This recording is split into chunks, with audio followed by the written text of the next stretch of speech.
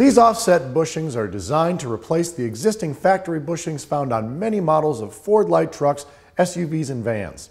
These bushings come in a variety of fixed offsets, ranging from 1/4 to 3.5 degrees to correct any needed change. There's also a fully adjustable design available, which can be set to any combination of alignment angles needed.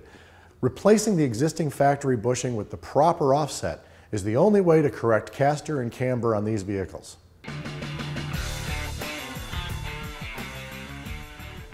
Rear alignment shims come in a variety of styles and sizes and are designed to correct both camber and toe on the rear wheels of many front-wheel drive passenger cars and minivans.